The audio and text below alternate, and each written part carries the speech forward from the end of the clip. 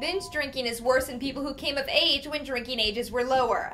I'm Erin White, and this is a Daily RX Minute.